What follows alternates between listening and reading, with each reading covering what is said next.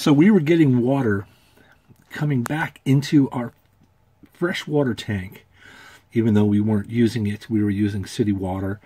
Everybody suggested a check to see if there was if the check valve was clogged or if there was something on. Well, it turns out, see all of these hoses, this is all new.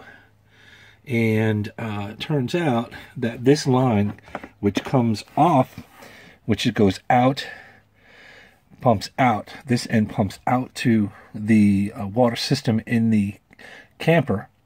Well, this is the line that goes and connects here to the, this is the city water right here.